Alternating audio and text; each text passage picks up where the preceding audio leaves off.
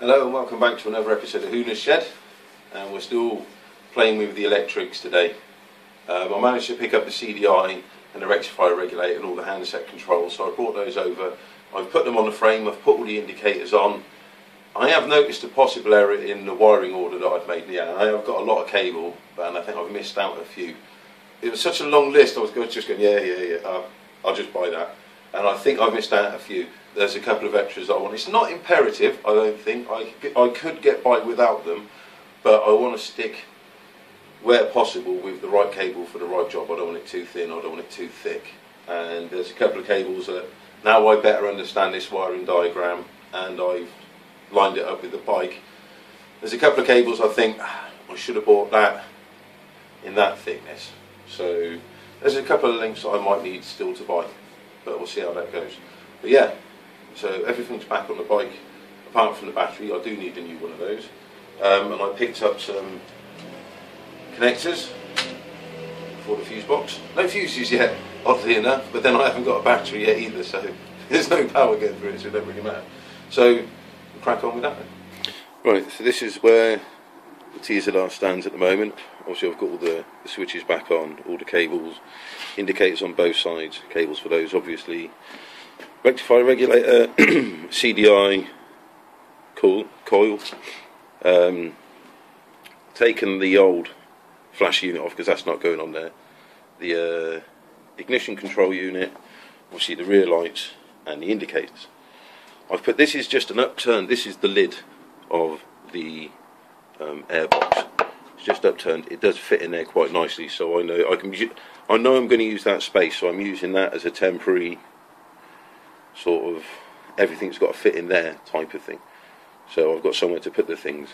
I don't know what you would call it, just a temporary make do bit, so I can put the fuse, mount the fuse box and work out the length of the cables I need, whatever. Just as a guide really. So the plan is going to be, because I've also found the warning lights and everything else that normally sit up here, stick those in there.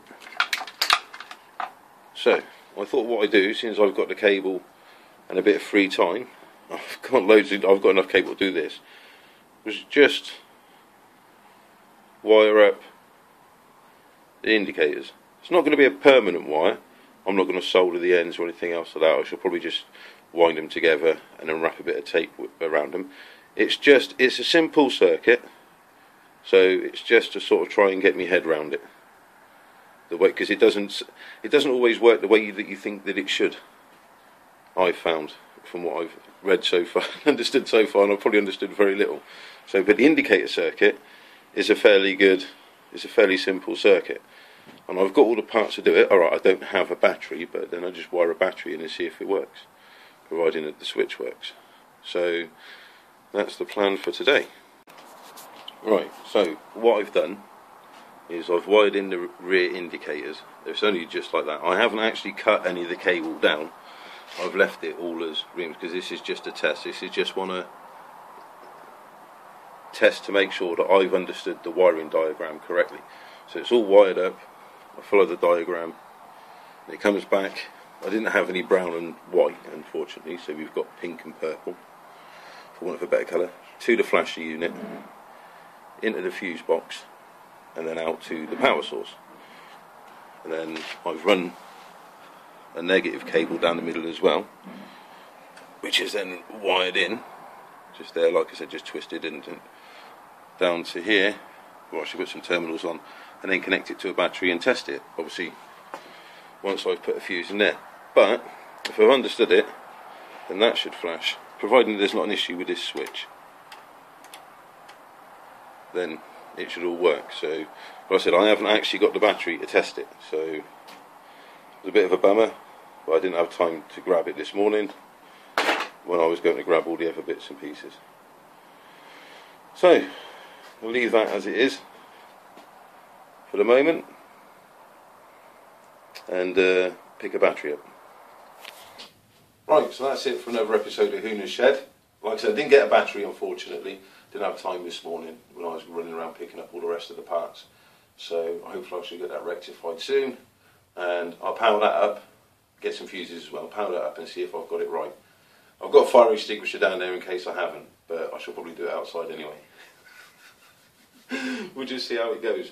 But yeah, like I said, not really, this isn't how it's going to be. This was just a test wire, just to see if I can get my head around how I'm understanding the wiring diagram, because I'm not familiar with reading those. So the indicator circuit looked like a good circuit to practice on. Yeah, it doesn't look fantastic, but like I said, it's just a mock-up, and I don't want to cut any of the cables down to make them all fit this mock-up, because when I come to actually need a length of cable, you can bet yourself that when I pull the cable off that I've cut, it's going to be about that much, or that much too short, and I'm going to have to find some way of extending it, which I want to avoid. So I've left all the lengths of cable as one. It should be fine. I think it's only indicators. So I'll get some fuses, get a battery, and we'll see how that goes. But yeah, that's it for today. I will be carrying on more with the electrics and putting in the rest of the loom.